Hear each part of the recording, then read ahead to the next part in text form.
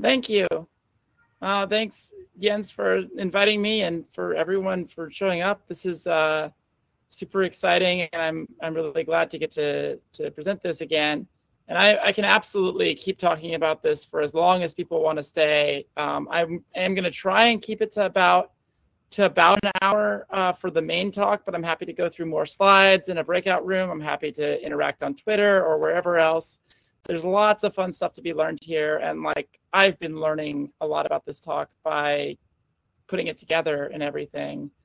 I'm going to take out one of my headphones so I'm not yelling so much.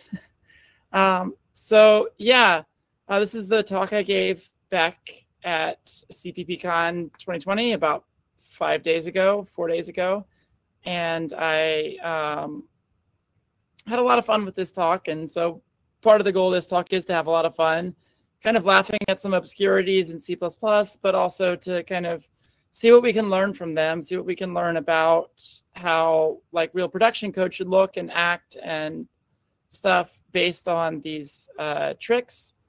So let's see if my slides are advancing. There we go. So some goals for this talk. Yeah, like I said, let's have some fun geeking out about how weird C++ is sometimes. Well, that doesn't apply, but it's probably been a long week for someone. And sometimes you have to laugh to keep from crying. Let's learn something new about how C++ works by using it in a way that's so bizarre you really can't forget about it when it comes up in real code. And these things do come up in real code. Like I would say 30% of these tricks that I've tweeted, I've seen in real code, or seen the consequences of in real code, or seen the fact that someone doesn't know how the underlying mechanism works come back to bite someone in real code. And so that's an important thing to know. Sorry, my cat is in my room, and I did not realize my cat was in my room. So this will be fun. And yeah, let's hopefully learn the right thing. But also I kind of want to try and teach people how to learn and how to play with C++ in ways that kind of elucidate how dark corners of the language interact. And that's a lot of what this whole Cute Tricks tweet series is about, is learning to play around with C++ in ways that will learn something new that can then be applied to real code. And yeah, 2 C++ standards defects reports have been filed as a result of writing this talk. So there are useful actual applications here. Some disclaimers: don't use these tricks in real code. If someone tries to cite this talk in a code review as like, hey, this is what you should do, show them this slide and say like, no, Daisy said don't use this in real code. But use these things to help you understand code. This is not a software engineering talk. This is, well-written code should be unsurprising, and kind of the whole point of this talk is to talk about some little code snippets that are surprising, and because they're surprising, they'll stick in your memory a little bit. I definitely have a problem with my talks about getting too into the weeds, but sorry, this talk is all weeds.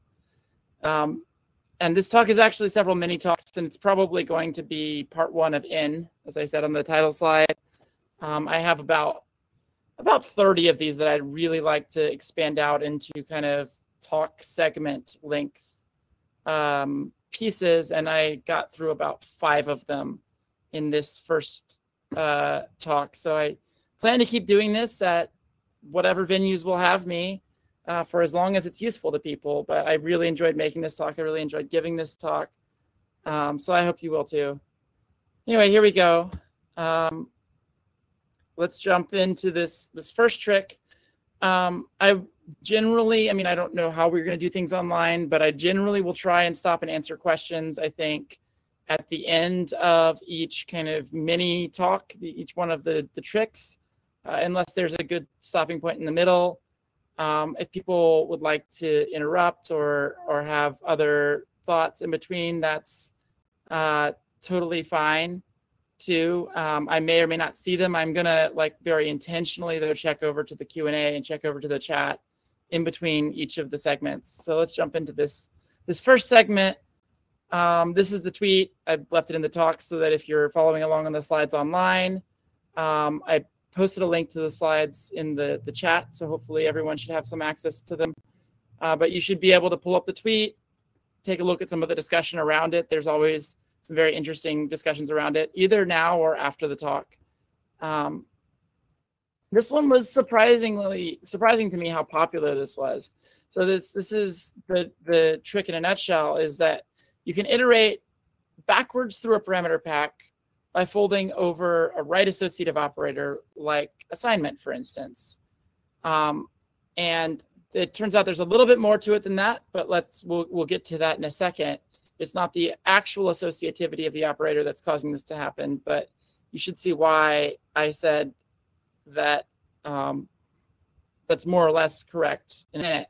So what are we doing here? I think this is the part that really caught people's attention, is that this really compact piece of code does something so surprising. I think people have a notion that terse and short pieces of code should do something obvious. And the reality is that when you're writing readable code, when you're writing maintainable code, it's often things that are very much not terse that end up doing things that aren't that are obvious, and things that are terse are often surprising. So it's a good rule of thumb to think about. As when you're writing code for production, think about like, is this too short, right?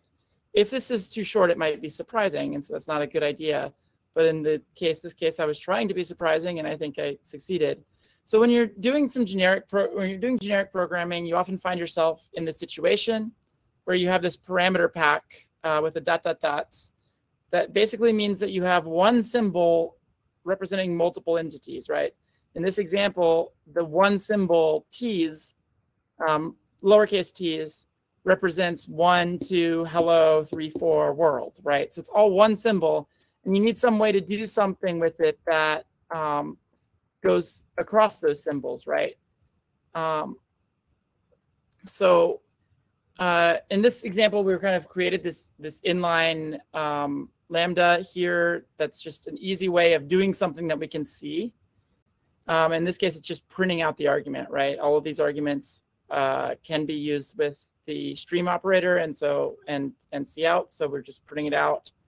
And then we return std type identity of void. This is just an example of anything with a reasonable assignment operator will work here. I mean, I could have used, any number of things, but std type identity of void was a simple one to use, and it is a new feature in C++20 that's lots of fun, but is beside the point here. So if you return something here that had a deleted assignment operator, obviously this whole thing wouldn't work. But since we have a well-behaved one here, this code generates backwards iteration and forwards iteration through the parameter pack. And we're going to go through that in a second as to why that is. These are fold expressions. I'm going to go through what that is. Don't worry if you don't know what a fold expression is. I'm going to go through that too, but that's the general trick. I'm just trying to take my time going through this so that everyone has some time to absorb what's going on here. I had some really interesting reactions to this one. Alistair Meredith said that he wishes he'd figured it out for himself. Michael Park, terrifyingly enough, says he's used this in actual code, which I don't doubt is wrong. Michael Park is a fantastic programmer. It's just that it's a little bit terrifying that it's come to this. Someone else said this is absolute witchcraft, which I hope by the end of these slides you will find out you won't feel that that's the case. So here is the very simple version of what's going on here, right? We have this print1 function, and if we feed it an argument, it prints it out. And we're ignoring the return value in this particular case, and that's completely fine. If we use the comma operator here, right? So the comma operator is something you can overload in C++. This is a non-overloaded version, right? This just takes and discards the result of the first expression and then returns the result of the second expression. But we're ignoring the result of the second expression, so it doesn't matter either, right? And the comma operator evaluates the first argument, print 1 on hello, and then evaluates the second argument, print 1 on world, and does it in that order. And the assignment operator does the opposite. It evaluates print 1 on world and then evaluates print 1 on hello. And so there was some suspicion as to like, why is this? And one of the, I think the best comments I got was Sylvester Hesp on Twitter responded that operator associativity doesn't apply here since the fold expression is what's determining the associativity and creates parentheses, which of course parentheses override associativity. Associativity is just another word for saying where do parentheses go by default if there's any question as to where they should go. And yeah, they're absolutely right. They, but C++, as a general rule, C++ deterministically evaluates right associative operators from right to left, evaluates the arguments to right associative operators. And we'll see where that was added to the standard and when that was added to the standard and how you can rely on that. Sylvester also points out quite correctly that there is a right associative operator in the standard that doesn't evaluate from right to left, and that's for very good reasons, I think. And that's the ternary operator. So why were some experts at C++ somewhat confused by this behavior? Well, so this first statement in intro to execution says that except where otherwise noted, evaluations of individual operands are unsequenced, right? So some people commented with the fact that like, are you sure you can rely on that? I don't understand. I'm surprised that this is actually deterministically happening. Are you sure you're just not running it in enough compilers or whatever? And in fact, in pre-C++ 17, this would have been the case, but we added some significant cleanup to this in C++ 17, where we specified that expressions separated by a comma, so the comma arguments to the comma operator are always evaluated left to right. And in the best stable tag in the entire standard, expr.as, we say that the right operand is sequenced before the left operand in assignment expressions. So this is evaluation of arguments to the assignment operator goes from right to left. And so that kind of explains this previous slide here, right, is that in the comma operator, the evaluation of our sub-expressions goes from left to right, and in the assignment operator, evaluation of our sub-expressions goes from right to left. So how do fold expressions work? So now I know not everyone is, I should have done a poll beforehand or set up a poll to see who's familiar with fold expressions and who isn't. But I honestly don't have a very good idea of that. I use them all the time. I think they're fantastic. Anytime I have a ... in my arguments, I'm often reaching for a fold expression in some form. But fold expressions basically work like this. So if you put the ... on the right-hand side like this, can people see? Yes, you can see highlighting. That's good. If you put the ... on the right-hand side like this, you'll get something that groups things with parentheses from right to left. So this is called right associativity, and it's enforced by the actual syntax of the fold expression itself. So I created a function here, and a lambda here, just as a way of, generating some symbol that is part of a pack. But these two are exactly equivalent, right? Folding right on 1, 2, and 3 with print 1 is the same as writing it out like this, right? It's just that in a more generic context where you don't actually know the number of arguments, it's more complicated, right? And the same thing, the opposite of that is left associativity, and left associativity actually groups the parentheses on the left. So you can remember ... on the left means parentheses on the left. And all four of these cases that you can see, we've got the same output. And so we'll dive into exactly why that is in a second. But in basic form, right, it doesn't matter what order we evaluate the assignment operator itself in, as long as we're evaluating the arguments in the same order. So in this case, we're evaluating print 1 on 3, then we're evaluating print 1 on 2, then we evaluate this assignment operator, then we evaluate print 1 on 1, and then we evaluate this assignment operator. But since our assignment operators aren't printing anything out, we can't see the difference here, right? So going back over here, we evaluate print 1 on 3, then we evaluate the left-hand side of this equal sign, which is this parenthesized expression, which causes us to evaluate print 1 on 2, and then print 1 on 1, and then this assignment operator, and then this assignment operator. But because we can't see the assignment operators, we can't tell this difference. The opposite is happening with the comma operator. I'm not going to walk through those individually, but you get the idea there. Let's actually add something here that does print in its assignment operator so we can actually see what's happening in this scenario. So if we add this blabbermouth type, which is what I call all of my types that I use to play around with these things because it's just hilarious and makes me laugh. We have something that just prints out what it's doing inside of the assignment operator, and then like reassigns its data member to be like the result of assigning one thing to another, right? One thing to another.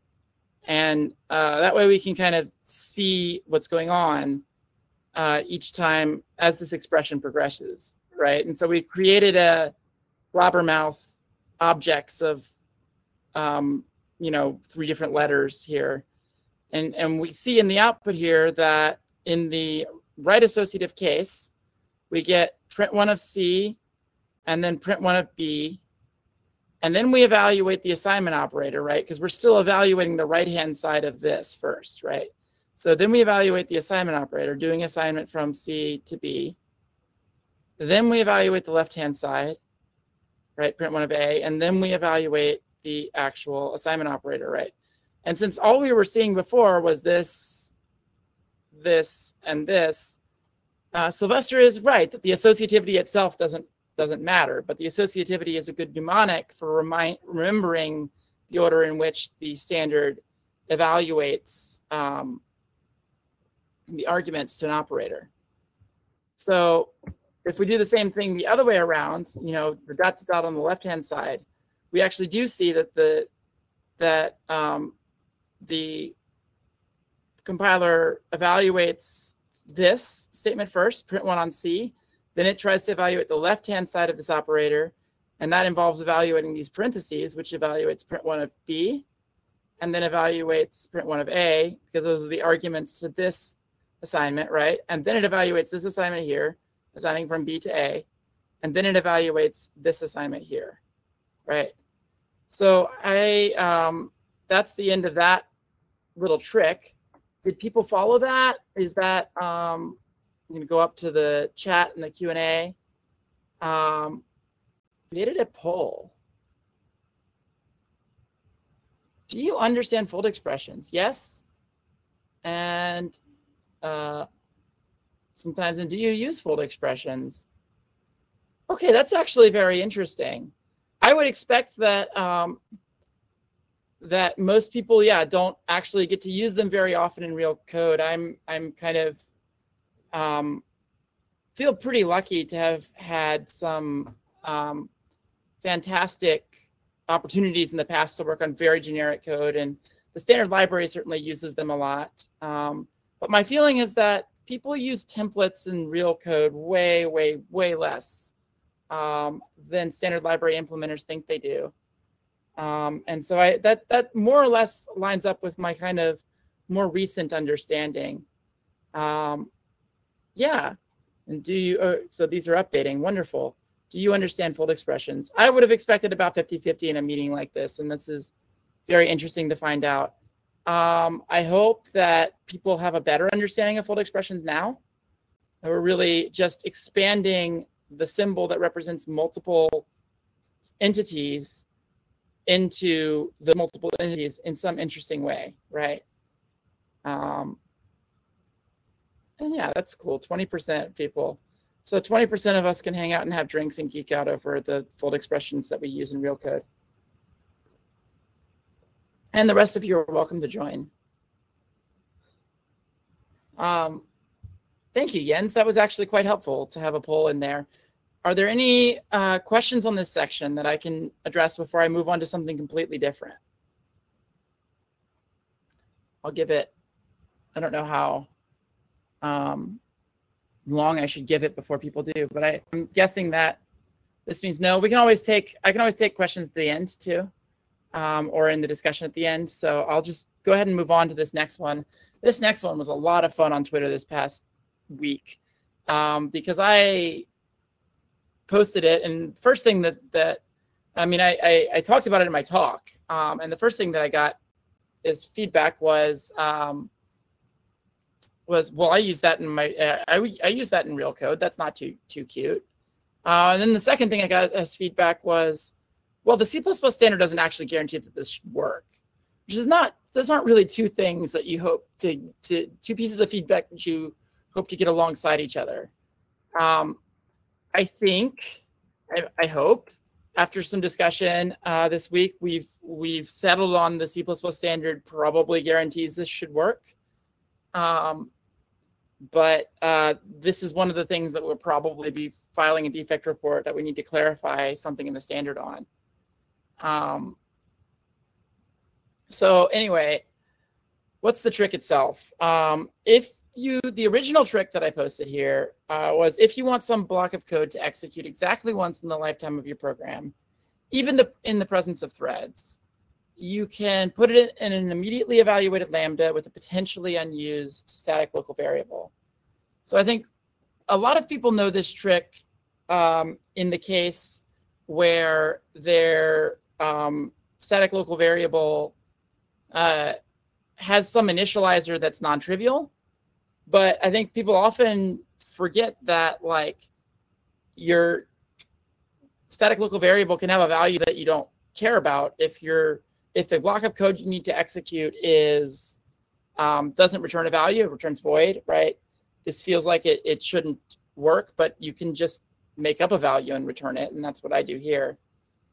So like if I had just wanted to static initialize, I know this expression technically returns a value, but most people don't think of that as returning a value. So this is just like arbitrary code you wanted to evaluate. You can stick that inside of this Lambda right here that we're evaluating immediately. I think I probably have highlights on this. Yeah.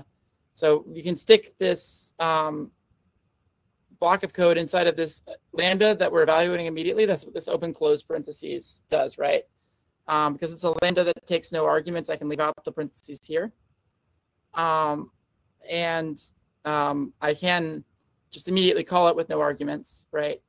And this will get executed when this static variable is initialized. Now let's take a look at, and here I'm running this to just show that it works with a very large number of threads, in this case 2, because that was the number of threads that Godbolt supported at the time. And yeah, so let's take a look at the code generated by this and see what's really going on here. So I have this, I've simplified my example even further just to make the output. So this is in Compiler Explorer. It's an excellent tool if you're not aware of it. Okay, there's a Q&A. Yes, Funathan has a fantastic, Funathan.net has a fantastic resource on fold expressions. Thanks for pulling that up. That's absolutely something that I should have mentioned in the talk. I'll have to add it into a future version. That's one of my favorite metaprogramming blog posts out there. Jonathan Mueller is an excellent blogger on C++. You should definitely read some of his posts. Okay, so going back to this.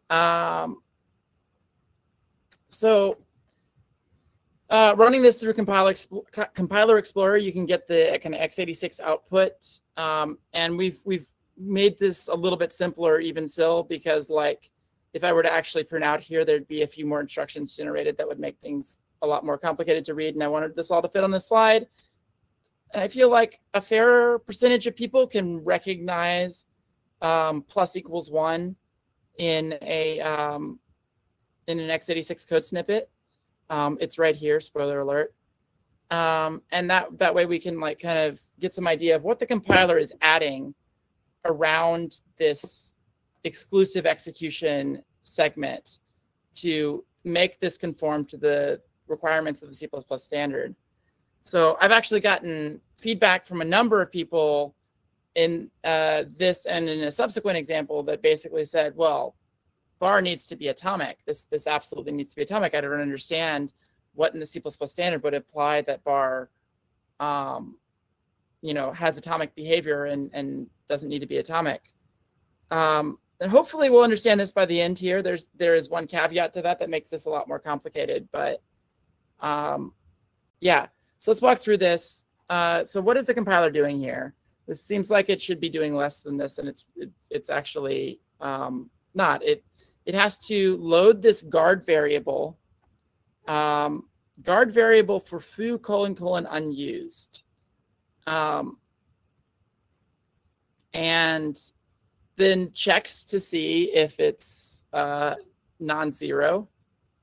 Checks to see if it's 0, sorry. If it is, then it needs to try and run the actual initialization. So it calls cxa guard acquire with the guard variable. If that acquire was successful, it jumps to label L14, and otherwise it just returns. So let's look at the code inside of the guard acquire here. And there's our actual bar plus equals 1, right?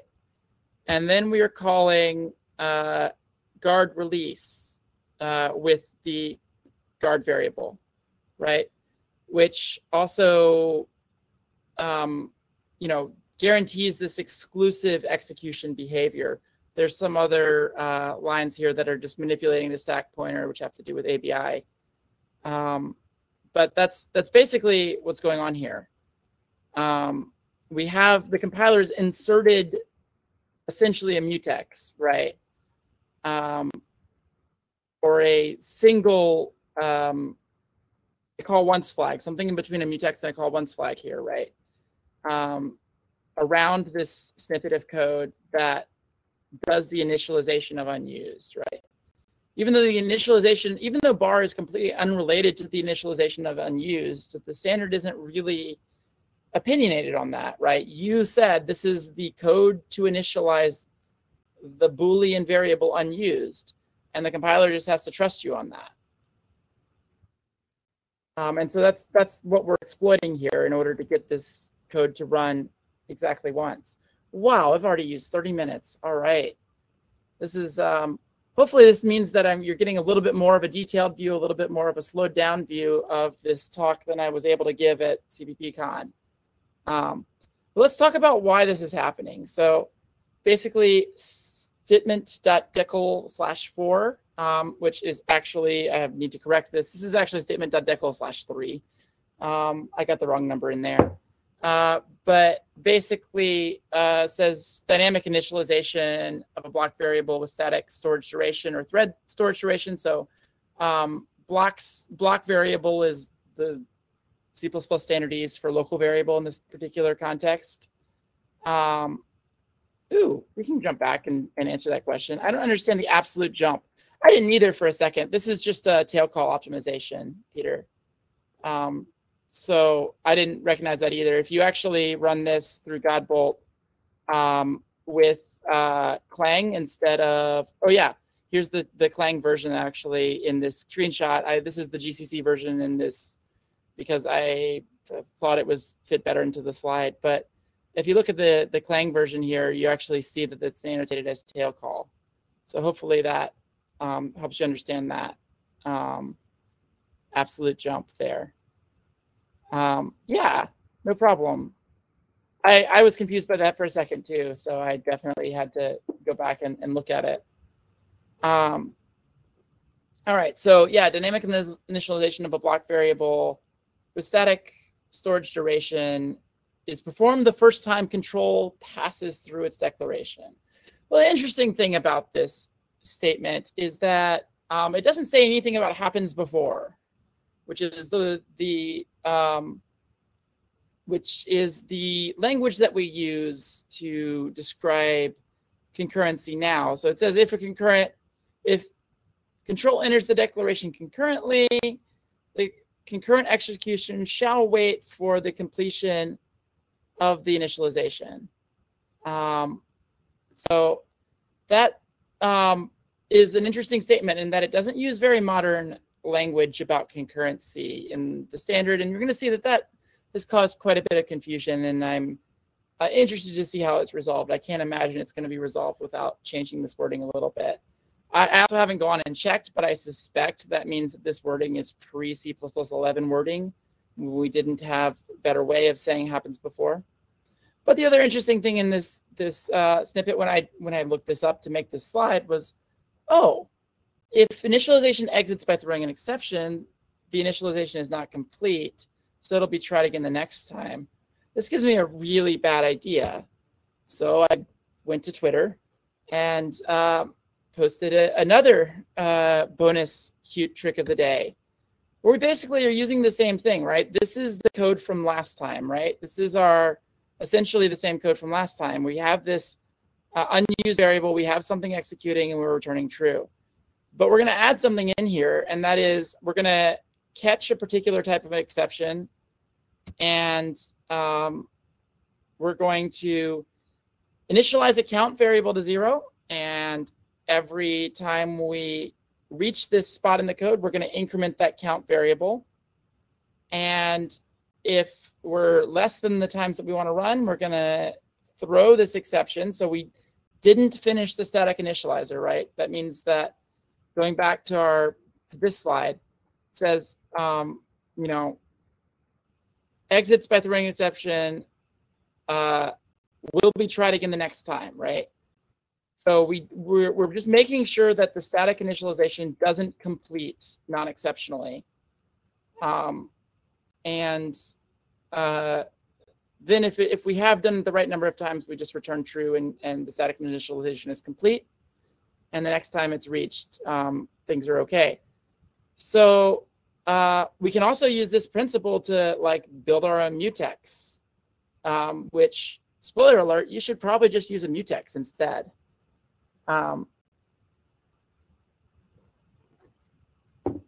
Yes, you can use this to build a thread-safe singleton, which is also an interesting application of this, and that's kind of fun to play around with.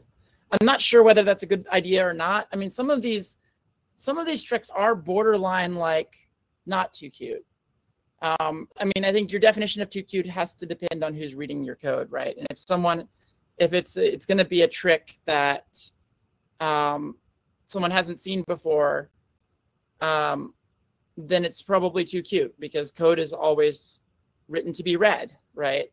Whether that person is you in several months, or in most professional environments, it's written to be read by dozens of people over the lifetime of the code base.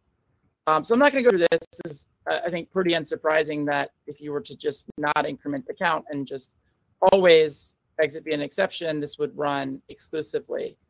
I do want to get into this fun tweet that I got from Dave Abrams after looking at my talk, where he says, sadly, I think this one has a data race. And I was like, oh, that would be sad. So I did quite a bit of code archaeology on this. I went through long Twitter discussions with a number of people who are experts and who wrote some of this code for the compilers. And looks like this might be a bug in TSAN.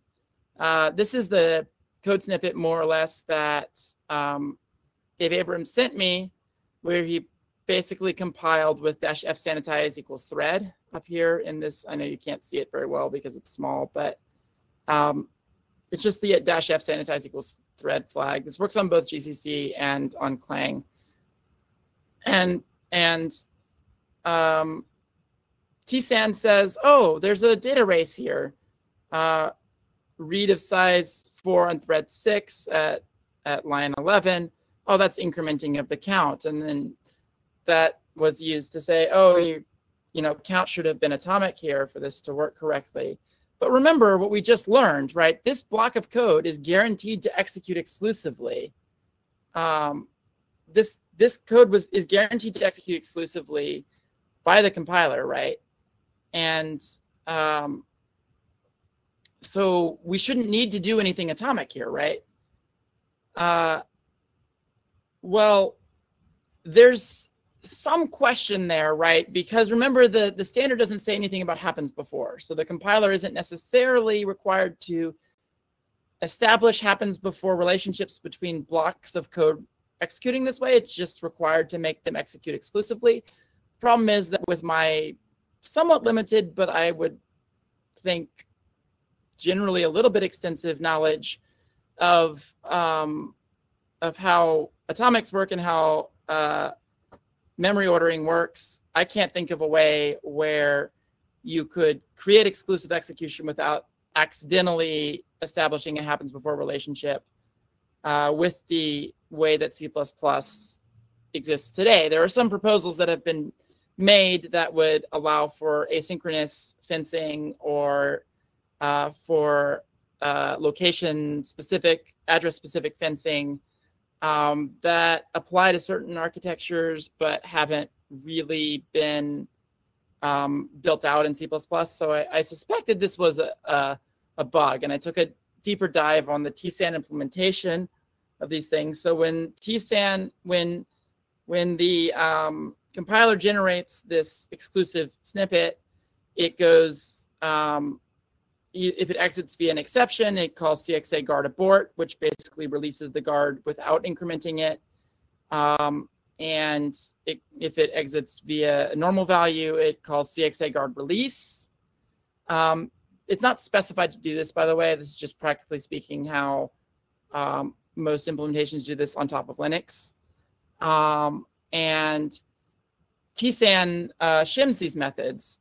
But surprisingly, it's shimming them differently, and I don't know why that is. But in guard release, it's actually shimming this as an atomic exchange with memory order release right here on line 4. Whereas in guard abort, it's shimming it with this memory order relaxed, right? And so it's actually, there's also another bug here where it's waking up a few techs in the release case, and it actually is just completely forgetting to do that in the abort case. So that's very definitely a bug in TSAN that needs to be fixed. So if anyone wants to be, make an actual contribution to TSAN, that's a fun little weekend project for you. But let's look at what libcxx actually does, the underlying implementation when we're not running with the thread sanitizer. We actually see that the release and abort code both do an exchange that has acquire release semantics. Technically speaking, that could be relaxed release, could just be release. But it's even doing stronger than that. I don't know that there would be any difference on any architecture that I can think of. Somebody can come up with an example that would be interesting. But in terms of actual consequences in memory ordering, I think this is pretty similar. Anyway, the point is that the underlying actual implementation that you're going to be running on is in fact doing the right thing and doing memory order release. It's just that TSAN's wrapper to it is not attributing memory order release to CXA guard abort. And I think this is probably because the standard is underspecified in this area. I talked to Olivier about this briefly last night. We went back and forth several times. There was some confusion, and eventually we came to the conclusion that, oh yeah, this looks like something has gone wrong here. Paper welcome. So yeah, if that's something that someone wants to write a paper on, reach out to me, reach out to someone else, reach out to Olivier. We know exactly what the paper needs to say, more or less. It just needs to be written. So what should you do in real code? Wow, I'm at 42 minutes already. Okay. I'm gonna keep going until I get through the same set of tricks that I went through at CppCon, if that's okay with people. And if people get tired of that, or if I get kicked off of this, then I'll stop. But I think this is interesting. I'm really enjoying getting to go through these things a little bit less breakneck speed than I had to go through them at CppCon to fit into the hour. So I hope y'all are enjoying this too. So in real code, we have something called std call once that does a call once. And you're going to see here in a second why some people think that the original trick that I showed is not necessarily too cute. And it's because std call once is a little bit heavier weight than you would think. It actually does a call out to pthread once. But it has the same semantics as the original code snippet. And so if you really are in performance sensitive code and you really do care about the cost of running this thing that runs once in the entirety of your program, you can consider using that trick. But honestly, I would suspect that in most cases, readability trumps performance, and the performance difference is not substantial here. But I would suspect that readability trumps performance in pretty much every common use of this call once pattern. So using std call once and std once flag is generally the recommended practice here. But don't be too surprised if you see the original trick in real code. All of the rest of this, there are much better ways to do this in real code. Exiting via an exception in order to create a mutex effectively is a terrible idea. You should actually just use a mutex to effectively create a mutex because, use the thing that's named what you mean, not the thing that does what you mean. And so here we've used a mutex. We've used a std scoped lock. If you're in pre-C++17, you can use a std lock guard here, but either will work. And then we're calling the function, and then the lock gets released when we exit the scope, either by exception or by value. And yeah, this works exactly the same way. Not too surprising. Finally, if you really need to execute something the first n times in real code, you should probably rethink your life decisions. But if you have finished rethinking your life decisions and you still need exactly that semantic, you can do this with an atomic and a mutex together. Oh yeah, I apologize to everyone who's still awake. It is 8 o'clock.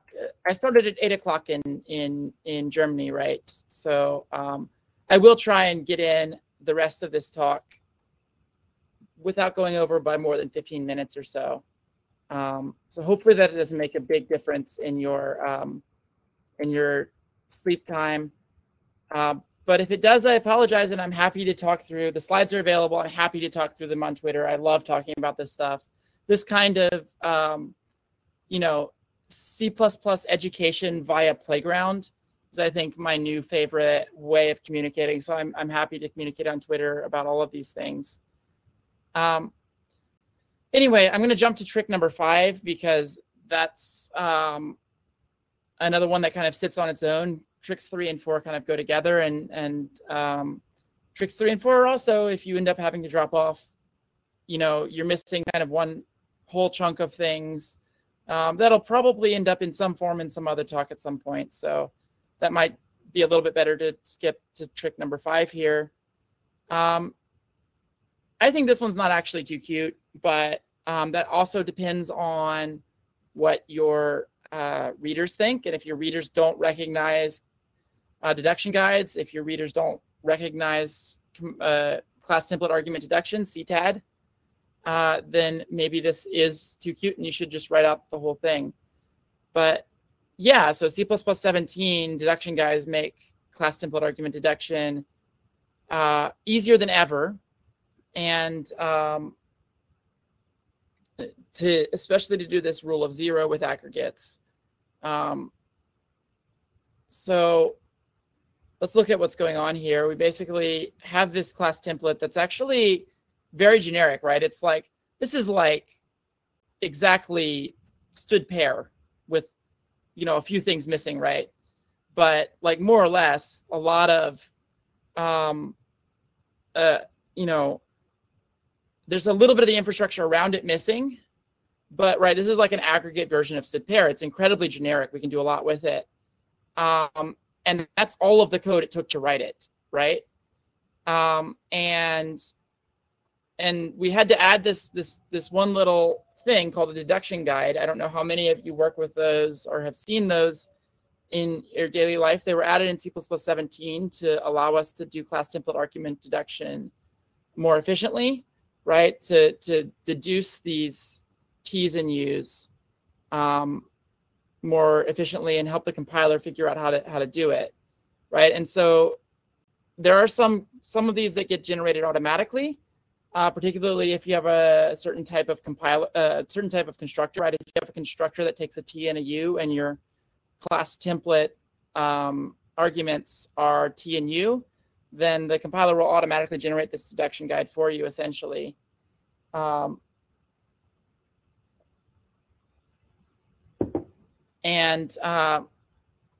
anyway, you can see how this gets used down here. With this, all we have to do is open and close curly braces. We're not having to do any angle brackets here, which will make certainly some people happy. And these are all just deducing the type directly from this deduction guide. So an innocent question, wouldn't it be nice if we could just omit this deduction guide? And so those of you who saw the CppCon Talk will know the joke here, but who thinks we should add this to the standard? I almost set up a poll for this ahead of time, but I think that it's probably faster to just go through this as it is, because the joke is that, well, who thinks we should add it to the standard? Who thinks I'm asking leading questions about something that's already in the standard? And it turns out that this is actually already in the standard thanks to Timur Dubler. Timur, I actually don't know Timur's last name because no one else is named Timur, but starts with a D, I think. Yeah, somebody can tag his Twitter in chat. He was just sitting in the room at the talk, so I could be like, hey, thanks, Timur. But Timur wrote a paper that does this, and means that for aggregates that directly correspond between the aggregate arguments to constructing the aggregate and the template parameters, you don't need this deduction guide. It automatically gets generated by the compiler. And this does, in fact, work. And this works fine as long as you have this this feature macro defined, and it's higher than that. If the compiler defines this feature macro and higher than that. And so a full implementation of C++20 does actually have to implement this. Clang doesn't do that yet, which is why I put this on the slide. Latest version of Clang still hasn't implemented this yet. So keep that in mind if you need to support Clang, or if you need to support pre-C++20 code, then you don't actually get to do this. Timur Audio, thank you. I knew something involving audio. Timur's great, and there's a lot of things on his plate with respect to the committee. So if you want to collaborate with him on a paper and do most of the work and then get his help with the final bits, I'm sure he would really enjoy it. He's a really nice guy. So the original trick that I posted was this one, where I basically did something a little bit more complicated than just directly deducing the template parameters from aggregate, from the automatic deduction guide created by the aggregate. And in this case, instead, I'm deducing the U here in the initializer list and saying that U gets mapped to the U in foo, which we then are mapping to the argument of std vector inside here, right? So there's actually a fairly complicated thing going on, but notice that the definition of our class has not gotten any more complicated, really, right? So there's a lot of powerful things you can do with this trick. So here's an interesting question, and now we're going to get towards the second, or rather sequentially the first, but the second in the talk. Defect report will probably be filed against the standard as a result of preparing this talk. What about designated initializers? In C++20, we finally added designated initializers for aggregates to C++.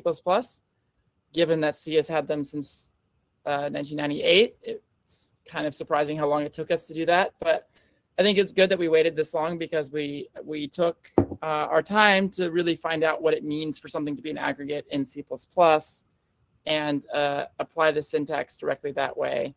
There's also some things involving side effects that we needed to do in a very C++y way that C doesn't do. So we don't allow you, for instance, to put the designators out of order. They have to be in the same order as they are in the class, and that's because we don't want to confuse anybody with the side effects of the constructors happening in a different order than they're written in the code. So in this case, yeah, one would expect that this should work, and in GCC it does. Fails to compile in Clang, but Clang doesn't set the deduction guides greater than 2019-7, so it's okay, right? Oops. No, it turns out that we underspecified this in the standard. And the standard does specify that designated initializers with CTAD, but without deduction guides should work fine. This is in some of the wording that Teamer added to C++20. It specifically states that if there are no deduction guides, then the entries in the braced initializer list can be an initializer list or designated initializer list. And ... it basically goes on to say CTAD happens. But basically, if you look through that section, it's over.match.class.deduct. So you can see that this is part of overload handling, right? And even from the stable tag without reading the context in the standard. And basically, the CTAD mechanism performs initialization and overload resolution on the set of deduction guides, right? Both the implicitly generated ones, and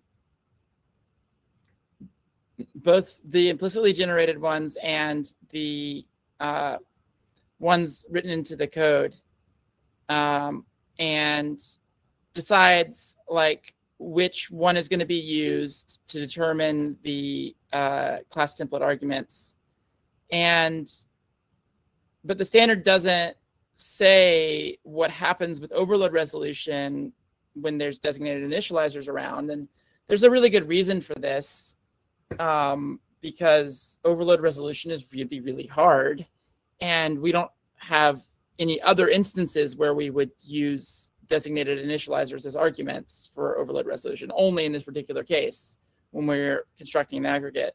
So we forgot to say something in the standard, and hopefully this will be clarified pretty soon. Should this work once we have,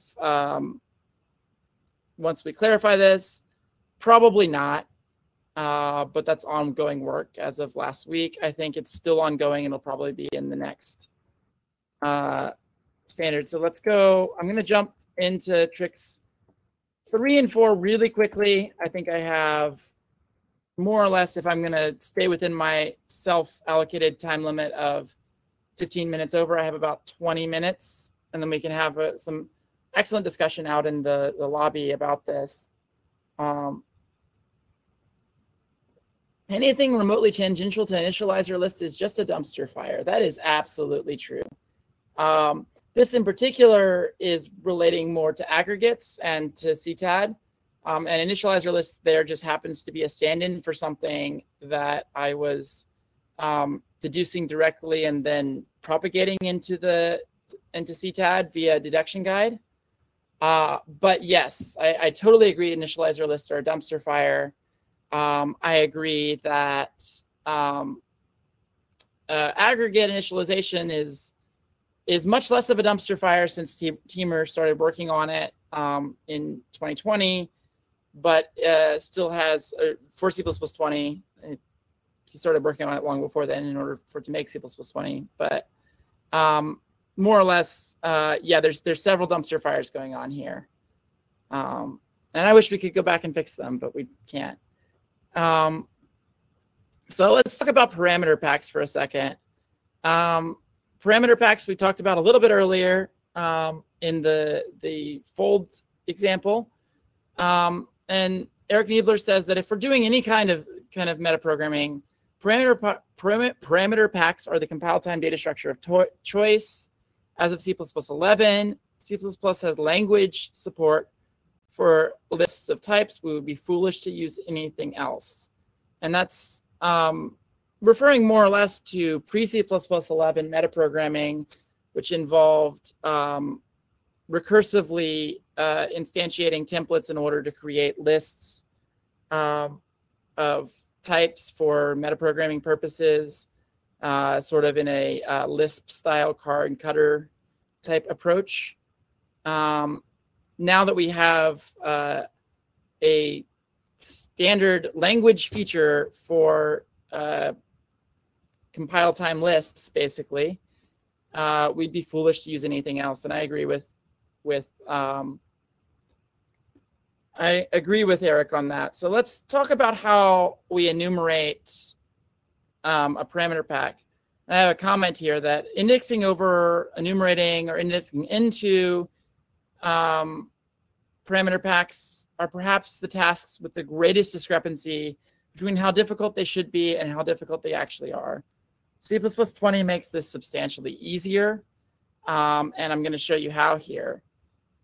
So this is probably the most important. This piece here, this next piece here, is what the rest of part of what the rest of the talk hinges on. So I'm going to go through it very carefully and try to explain it a couple of times. So we often find ourselves in this situation where we have, a single name args, right, that is representing multiple things, right? Hello, 42, world, and 43, and they all have different types, right? In this case, we're using C++20 terse concepts notation here, right? So this is actually a template, even though we didn't use the keyword template. It's just that these are unconstrained template parameters, unconstrained anonymous template parameters, right? We don't have a name for the actual type. We don't have a symbol that represents this pack. The type of this pack in this context, only the values. We can get it through decal type if we want to, but it turns out since we didn't need the type, a symbol to represent the type in this pack, I went ahead and used this terse syntax so that you'd learn something new, hopefully, from that. And so we're in this example, we're trying to write a function, enumerate pack, that takes a function, takes a callback, and a variadic set of arguments, right? And we're trying to call that function once with each argument in that pack, right? Along with the index into that pack, right? So we should get a call of this with 0 and hello, 1 and 42, 2 and world, right? We're trying to do that generically. So here's how we do it. This used to be a lot more complicated. And now that we have this feature in C++20 that allows us to explicitly name template parameters of lambdas, this is a lot more terse. And it's this is the key here, right? We basically need some way to create a parameter pack. I'm going to try and say this twice. Does auto ... pass args by value? Yes. For production, you would want to sit forward this stuff. It's a little more complicated than that too, because be careful about this, because this ampersand capture messes with your stood forwarding. So perfect forwarding through a reference, capture by reference, is actually harder than you think it is, and there's some surprising edge cases because you end up accidentally forwarding out of the data member of the Lambda itself. I intentionally left that off of this slide because it just makes a lot of noise. for production, you should, yes, definitely spend a few days rethinking your life decisions. And if you still are set on needing to do this in production, then yes, you should use it forward and hide it away in code that no one ever has to read. And don't get me wrong, I'm not criticizing. I've written this in production code like 10 times. So I've had to use this before for sure with perfect forwarding. But yeah, I left out perfect forwarding in all of these examples actually for simplicity. So here we need to have a way to have a symbol that represents the indices of the pack in one symbol, right? We have something that represents the values in the pack as one symbol. We need a way to represent the indices in the pack as one symbol. And then the idea is that we should be able to expand both of those packs at the same time over a fold on the comma operator, right? Remember we talked about folding over the comma operator earlier and how that evaluates left to right, which is exactly what we want to do here, right? So it turns out if you have two or more packs of the same length, you can always expand them together over ... just in the same way that you would expand a single pack, right? And so we're going to use that to our advantage here. And so what we need to do is we need to use this std make index sequence, right? Which makes an index sequence object. It's technically an integer sequence object, and index sequence is a type alias template for it, but it works the same way. It's gonna make this index sequence object right here that has the parameter pack 0, 1, 2, ... up to size of args, right? So make index sequence is specified as a helper template that basically does exactly what we asked for. But we still need a way to associate a named symbol with that pack. And to do that, we need to deduce a template parameter from this function, the parameters to this function, right? Before C++20, we couldn't do that because we couldn't give explicit names to these things. But now we can give a name to this parameter pack of indices that comes in as part of std index sequence when we call this, right? So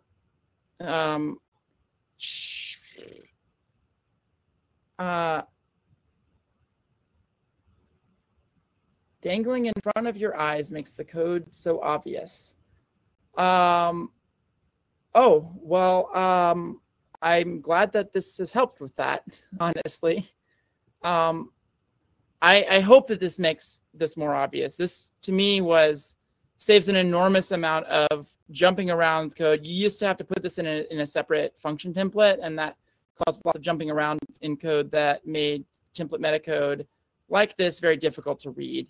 I wouldn't even call this template metacode. This is just like code that is generic over number of arguments, right? Any code that's generic over the number of arguments. It's just being generic. It's not template metaprogramming in my book, but I have a pretty loose definition of template metaprogramming, for my own purposes at least.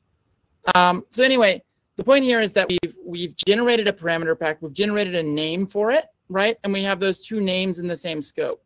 And once we have two names in the same scope, we can always expand over a fold expression or do anything else that we can do with a pack.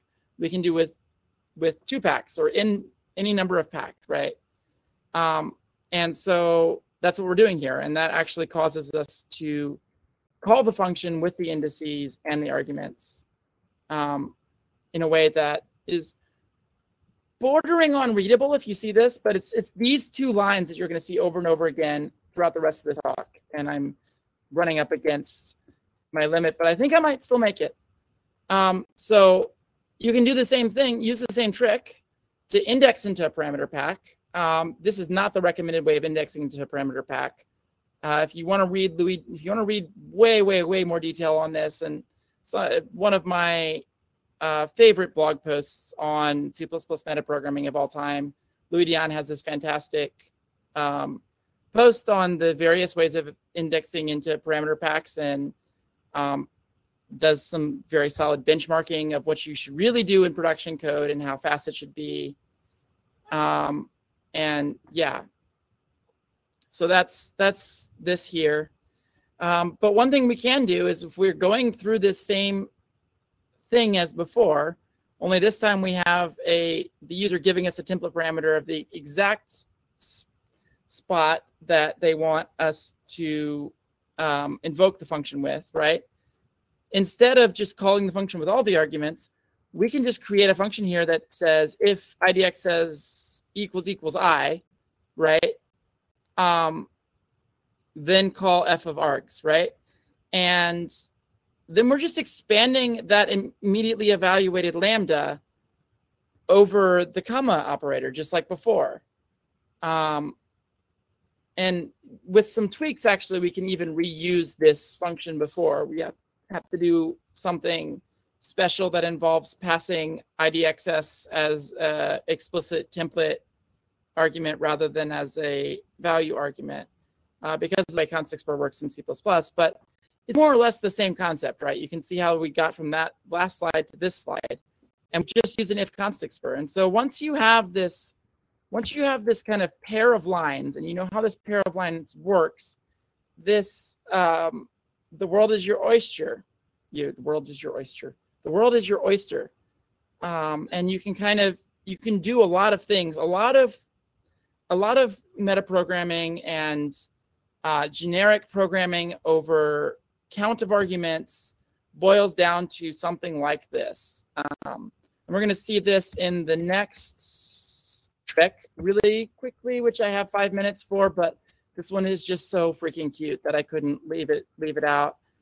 This comes courtesy of Richard Smith, which if you don't know Richard Smith, one of the nicest people you'll ever meet, and certainly like the highest niceness times C++ knowledge ratio of anyone you'll ever meet. And that would probably be true regardless of how nice he is, but he's just off the charts on that latter category, I guess. But he sent me back a trick, a response to one of my other tricks, and included essentially this in it without even thinking of it as like anything special. So we're in the same situation as we were before, right? Where we have this ... We have this one symbol named args that represents a whole bunch of other things, and we need some way to get at the last argument. Surprisingly, that's difficult, right? Getting at the first argument is really easy. You can just give an explicit parameter and then a ... and the ... will deduce the rest of it. But you can't give a ... and then an explicit parameter in C++ because, well, I don't actually know. I asked a bunch of people who were around when that decision was made. The best answer I got was that there's some simplifications were made when we were doing C++ 11 because we weren't sure how hard it was going to be for compilers to do this. But anyway, we have basically our same little 2 lines here that we have from before, except for this time we've done args -1, right? So now we have 2 different packs that have different links, and I'm going to show you something that's really interesting that you can do when you have packs of different lengths and still end up with an interesting result. So here we have a C++ 20 concept, right? And it's kind of this trivial concept where, remember, any C++ 20 concepts take the type that they're matching against as the first template parameter, and then any other explicit parameters come after that, right? So this concept, any, just takes a number and ignores it and returns true for any type, right? So we have any idxs auto ... And by the way, if you want to see the perfect forwarding version of this, Richard has a tweet where he does it kind of trivially off the top of his head without even having to think about it, which involves a nasty expression written inside of here and some other stuff. I usually, when I come across this and absolutely have to do perfect forwarding, I'll be honest, I just don't capture anything in either place, and I just pass the parameter pack forward through each level. Because I'm not smart enough to figure out how to perfect forward out of reference capture. So that's a trick if you're interested in perfect forwarding here. and I have 3 minutes, so I'm going to try and go through how this works. So remember, we've been passed a pack with one less index, right? And we can actually, once we have a name for a pack anywhere, we can kind of use it in pretty much any place where we could use any other identifier, right? And one of those places is in defining constraints on a parameter to a function, right? So if we have a lambda inside of the scope where we have this parameter pack, we can use it to define the set of parameters. So we know from here that we're going to have size of args minus 1 different entries in IDXS, right? So because this is no longer a deduced parameter, this is an explicit parameter, right? We are expanding out over this rather than deducing this pack. And we happen to use ... in both cases. Actually, if you ever read Richard's code, he's probably one of the only people who fully understands this distinction, but he will, when he is deducing versus expanding, he will use a ... that is left aligned to the type name for expanding and right aligned to the parameter for deducing, because those situations are actually distinct, and we just happen to use the same syntax. I think it's very funny. I've never done it myself, and I'm honestly not always clear on what's going on, even after years of doing this. But what we're expanding here explicitly is IDXS, right? We're saying there are n-1 parameters here, so this is no longer a pattern. And then the last parameter should be named last, right? And then we can just call the function, and we have the world's funniest Hello World program here. So I thought that was really cute and really interesting use of concepts and parameter packs. Yes, you can use this to get any entry in a parameter pack just by going -n here and then deducing a parameter pack at the end here. I just wanted to keep this example simple.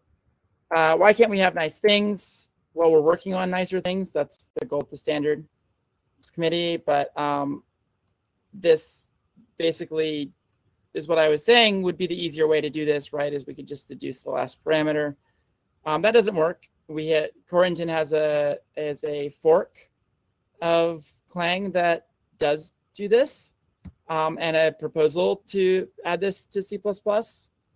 And everyone I've asked on the committee is like, well, I don't see any fundamental reason why this can't be in the standard. It's just that we wanted a single pass left to right version of this the first time through.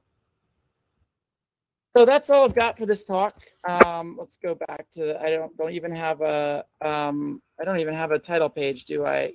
I don't have a questions page, but I have a title page. I think I'm supposed to go, Jens can say more, but I think I'm supposed to go to a room for discussion afterwards. Is that right? Or should questions directly? So first, if you have any questions to Daisy right now, maybe post them to the chat that we can see them. Also, thank you for your talk, Daisy. That was awesome. I enjoyed it very much, and I think the audience also had a lot of fun. I see the chat. I kind of made sure that the room starts a little bit later so that it opens during your talk. I think like from like 20 on, I can open the room and then people can go there and just talk and nerd out with everything, you know, with the slides. And I think I'm going to then end the recording now. And awesome. Yay. Thank you for your talk. Thank you. I appreciate it.